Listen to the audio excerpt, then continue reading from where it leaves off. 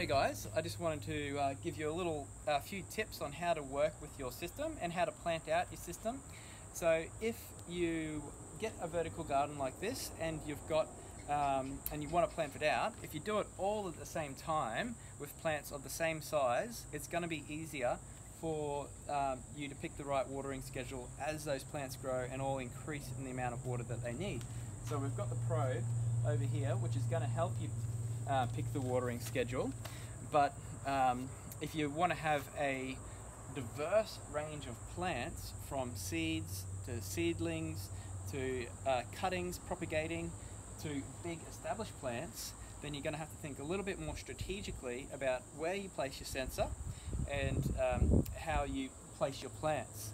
So if you have your bigger plants down the bottom, you know they're going to get a little bit more water because they get the drip from the dripper, but they also get the drips from the plant above.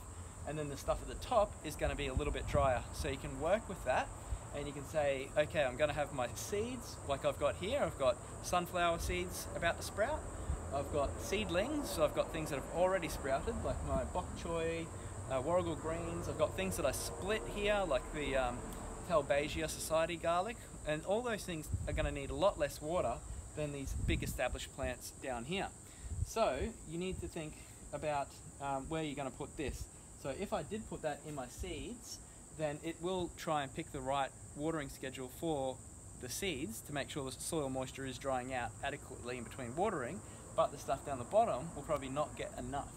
So if you put that in a plant here, like this big basil, I'll say, all right, I'll probe that into the soil here, and I know that it's going to start picking the water schedule for plants of the same size.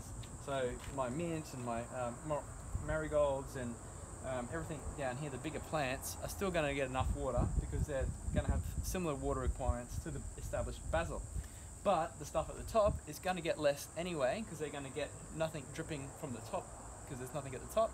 So they will be a little bit drier, so they're a better spot to put your seeds, your smaller plants, and do your propagation. If you have any more questions, just let me know, and happy vertical gardening, and yeah, talk soon.